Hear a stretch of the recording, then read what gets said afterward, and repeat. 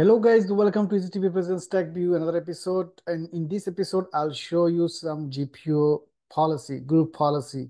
So in your environment, you will have maybe multiple types of GPO policy, but today I'll show you one specific GPO policy which can gives you the ability to provide access where to provide access to some user groups, like for example, um, user groups permissions as a local administrator. Each and every Windows server, when you build, by default is created a local admin, which is called administrator. Without this, there is no more local administrator. But for some reason, not only that, um, if your organization has like some baseline GPO policy, or maybe it's hardened with the security policy, Windows definitely is going to be hardened through the GPO policy. That means either CIS benchmark policy will be applied, or maybe NIST baseline policy will be applied, or maybe um, some other stick or baseline policy going to be applied on your environment. So whenever you have a baseline GPU policy, means is based on your operating system, means 2007, sorry, 2016, 2019, or 2022, or any kind of server operating system, or Windows 10 or Windows 11, any kind of operating system, each and every one has own baseline. Like there is some organization who maintain those baseline. I already named those like organization name, which is CIS or NIST or Stig Viewer or something, or DoD security baseline. So if you use those baseline, it's gonna be inside one, like each and every operating system has two kind of two baseline policy, and each baseline policy has a multiple types of settings. Multiple means maybe 2000 settings inside one policy. So if you have a baseline policy, that will protect, that will disable RDP access as a local admin. That means if you are an administrator user, still you will have problem to do the RDP. Your user has administrative privilege access, still you will have problem with the RDP access, because your baseline policy disable that capability. So in that case, your user needs to have permissions as a local administrator. That's what I'm gonna discuss right now. Local administrator permissions. That means it doesn't matter if your uh, regular account or it's your uh, administrative account. If we will be able to assign that user as a local administrator inside the server, then you will be able to do the RDP. There is no issue. So seems like it's pretty easy, right? But the thing is, think about if you have a 200 server or 300 server, and you are going to assign somebody access as a local administrator, right? And next day, another person is requesting you, can you give me access these 5 servers as a local administrator? You have to log in each and every individual server, and then there is some settings. You have to go there and you have to add the user to provide a local administrator privilege access. So instead of doing this, you can apply a GPO policy. Through the policy, so if you add a group, and if you assign that group as a local administrator through the group policy, then you don't need to go each and every server. If it is a 200 server or 2000 server or 2 lakh server, it doesn't matter. You just need to link the GPO policy, and on the groups, you just need to add a user. So whatever the users you're going to add on that groups, all of them will have access, as not access, like as a RDP access as a local administrator. So that's what I'm going to show you practically. Let's get started. So I'm going to share my screen and I'll show you shortly. So this is my jam machine basically. I'll do everything from the jam machine and I'll show you from my jam machine. So if you go to any member server, so my jam machine is a member server. So how are you going to check the local administrator? How you check the local administrator? So if you type CUM computer, then you're going to see it will pop up here shortly, computer management. You see here, computer. I just type computer management. Go to the computer management. Each and every server has this option. 2012, 2016, 2019, 2022. So, okay. So you will get this window, and from this window, you have to go to the local users and groups. So this option is available only the client server or a member server, whatever you can say. That means this machine is a member of the domain. But if you go to the domain controller, this is the domain controller, right? DC01.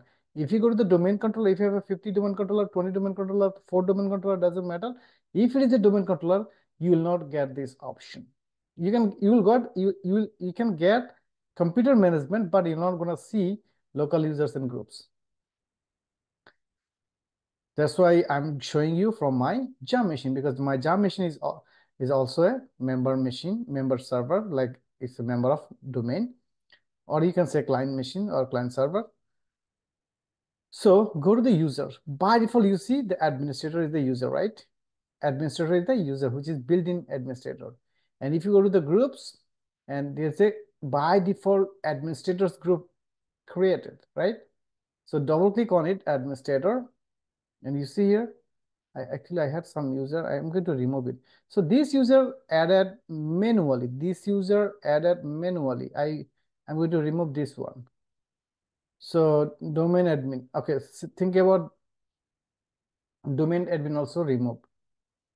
Maybe some domain admin has a like a super permission. But if you can delete this one and you can assign another groups, that groups will have the same kind of permission on this machine, on this machine. Okay, so I'm going to remove everything. Basically, it's going to be like domain admins and administrator, which is the built-in administrator, right? How you can assign, say for example, I have, you see here, I have a lot of users. See all those users, how I can assign as a administrator. And also I have a group. So I have a group called infrastructure. And right now, there is no member. Go to the properties, you can see here, there is no members, right? I will add some member here.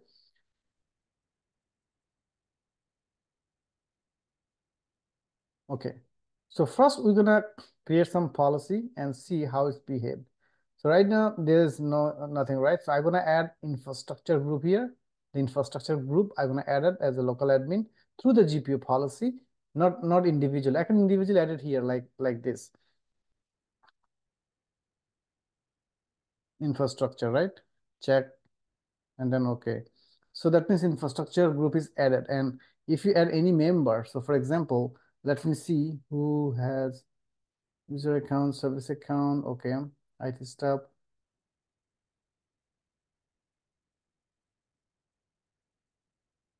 Admin Saif Senior, okay, let's see what is the user name is, properties, account, okay.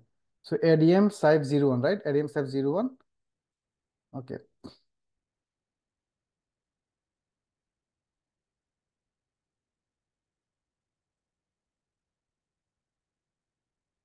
I don't know, like a long time ago I created this user, so I forget the password. So that's why I'm resetting the password. You don't need to follow this one for in this case. Okay. I just want to make sure I have the right password. Okay, anyways. So I'm going to add this user to this group. And also there is another regular user. You see a standard user, Saif Senior has also a standard user, just Saif01. So there is two Saif user, right? One is ADM Saif01, another which is administrator Saif, and this is just only Saif01. That means a regular account, right? So regular account have no permissions. It's just a regular account, right? And regular account like will not have RDP permission usually, right? But if you want, you can give this user as admin as a RDP access. So let me reset this one password too. I don't know, like long time ago I set it up.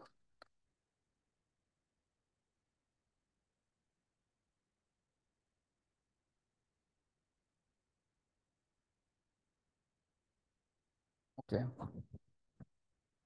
So I just reset it, and then I'm going to add these two users. Same.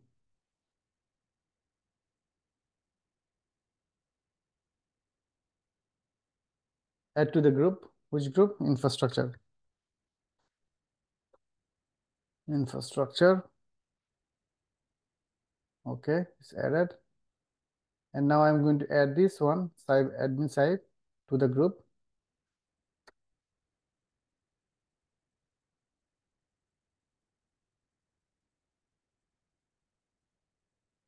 Infrastructure.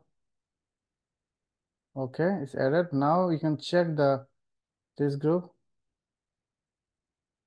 Members, see, both are the members, right? So two users I assigned so far in this group. And now you see here infrastructure, right?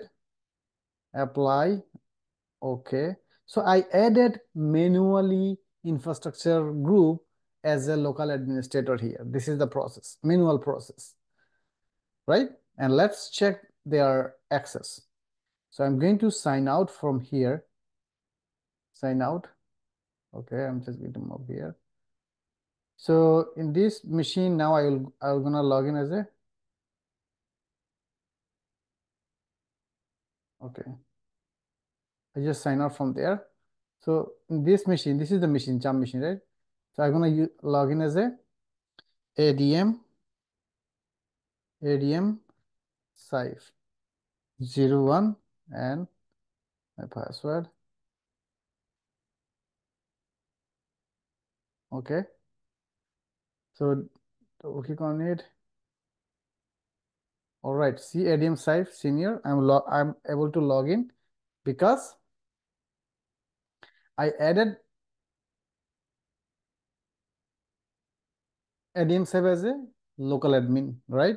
Not actually not directly through the infrastructure group, right? The group name is infrastructure.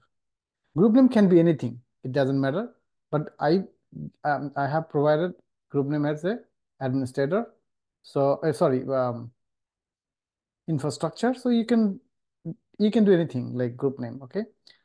So since infrastructure group assigned as a local administrator group, so whoever the member of that groups will have the RDP privileged access, right?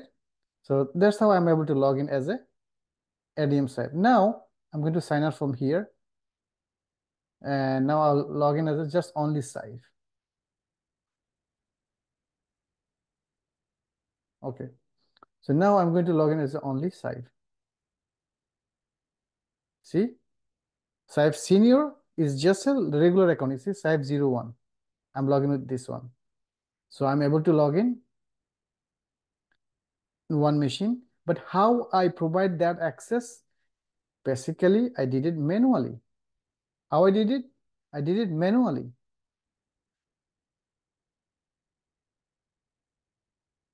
So how I did manually? Just go to again.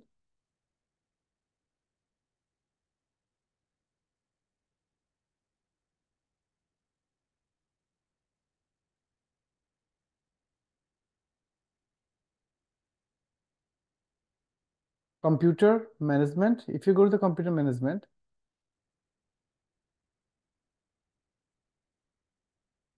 this machine is a little bit slow anyway. Okay. You see user, groups, administrators, and because of this one, I assigned manually, right? I added manually. But how are you gonna add this manually to, right? This is one server is fine. You can do it. Two server, you can do it.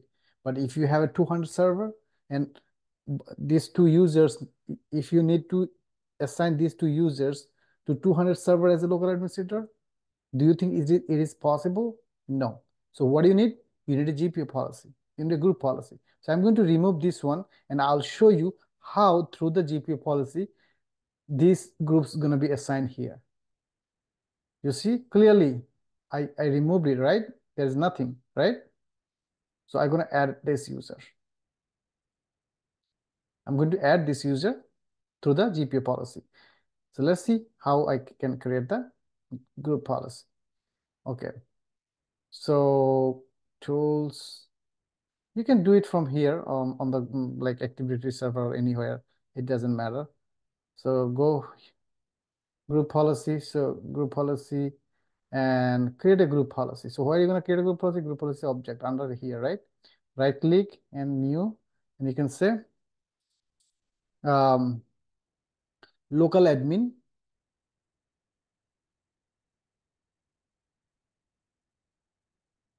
group access as a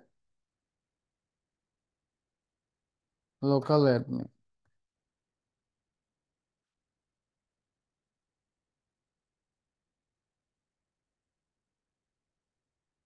Group RDP access, RDP.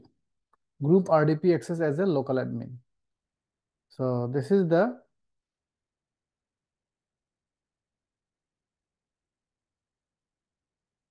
group RDP access as a local admin. Right click on it and edit the settings. I just created this name and then edit the settings. Go to the group policy and then Windows.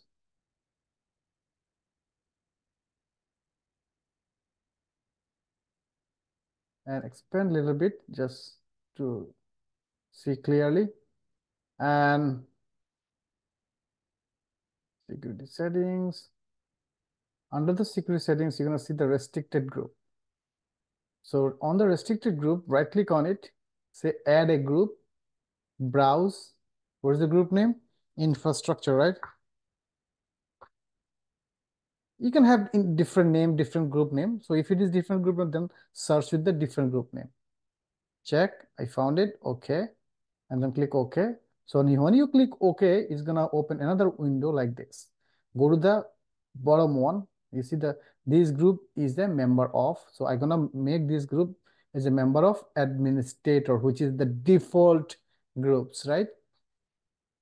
Browse DMINISTRATORS administrators, which is default one, default administrators group, right? Okay. Apply, okay, and done, and you are done. So if you refresh, go to the settings, and now you can look at here, restricted group name is this, right? And member of a built-in administrator, which is built-in by default, right? So now the infrastructure group has the same kind of access like as a built-in administrator group, and whoever the member, and it's gonna, and also what type of a built-in administrator can do a lot of stuff, right? But these users can do the same kind of stuff only where, whatever the machine you provide the access, right? So this is how you can give the permission. So right now, I just created the policy. I didn't apply this policy to the computer object. So where I need to apply, if you go to the computer object, I'm going to delete this one. This is old one. Okay, anyway, servers. So if I added here, that means whatever the servers I have here is going to be applied there. Or you can apply on a computer groups object here. It doesn't matter, it's up to you where, based on your OU structure, which server you want to apply. So if I apply here, then it's going to be applied to all servers. If I apply here, that means it's going to be applied in management if it is a Windows 10 or mobile workstation. For everything is going to be applied, right? So I'm going to apply only for the server, for example. So if I link it here, then it's going to be applied for NY data center servers. Also, it's going to be applied for um, BA data center, Virginia data center.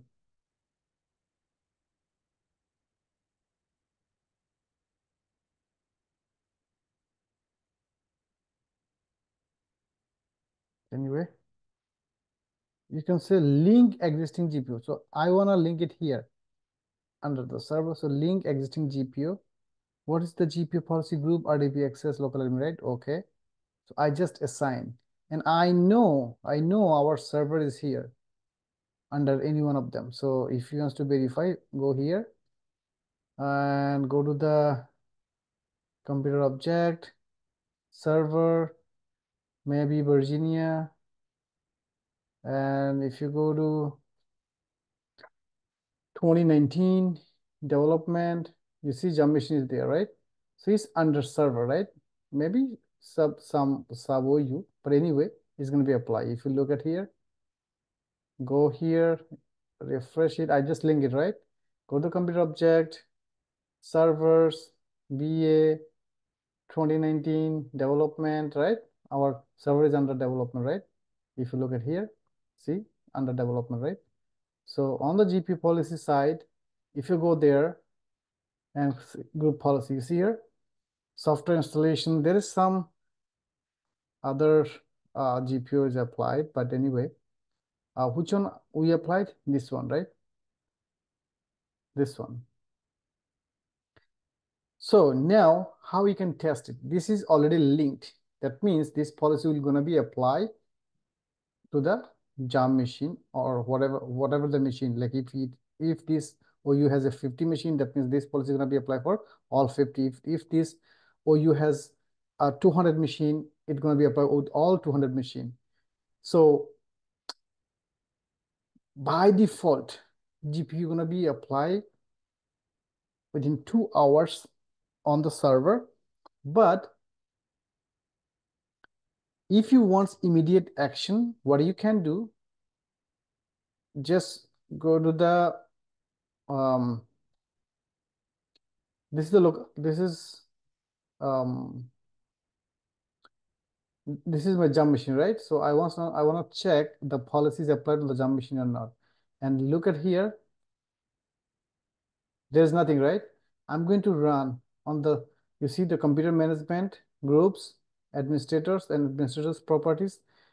The infrastructure group is not added here. So I'm going to just look at how it changed through the GPU. So if you want to get the GPU immediate result, you have to run a command, cmd, run this command, say gp update /force and hit enter. So you're gonna see here the change. You see, that's why I just opened this one here and look at here. Okay, I have some other policies is creating some issues.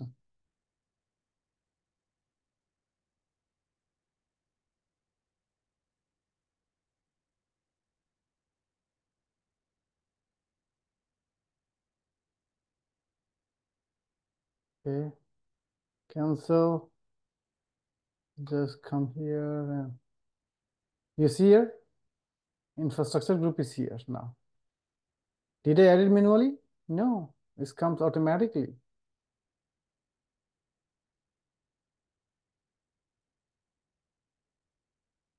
So you're able to see this one automatically. Now, just now log in as a site01. I'm going to log out from here, sign out from here. I'm going to log in as the admin site. ADM site01.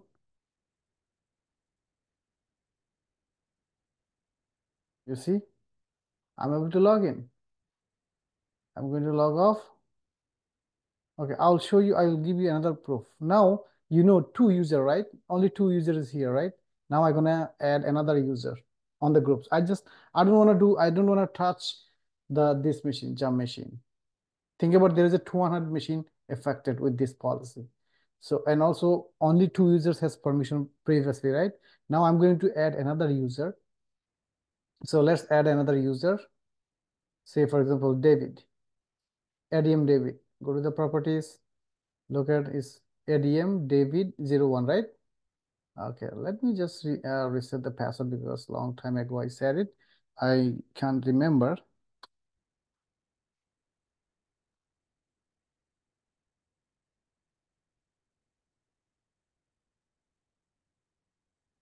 Okay, all right. Let's change.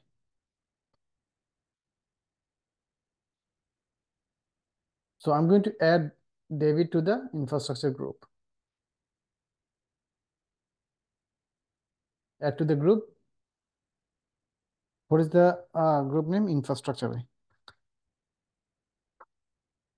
Infrastructure, right? Check. Okay. So now infrastructure team, if you look at here, sorry, the infrastructure group has 3 users now. You see, 3 users. David is also added, right? So I didn't touch this machine, right? I'm going to just sign out from here, and I'm gonna log in this jump machine as a admin ADM David ADM DAVID David 01, and let's see how David join. All right, you see, ADM David Junior has now permission. Able to do the RDP. So that's all. That's all. And I hope you enjoyed this video and you'll be able to uh, do the same GPO for yourself if you or for your organization. And if you need like multiple groups, needs multiple servers as a local admin privilege access. So create a multiple GPO policy based on the your group name or tenant name. It's up to you. But this is the policy. This is the way. So I hope you enjoyed this video. And if you like this video, please don't forget to subscribe my channel. And also don't forget to give a big thumbs up and also make some comments. And your comments encourage me to make more videos for you guys. And thank you. Thanks for watching. I'll see you on another video.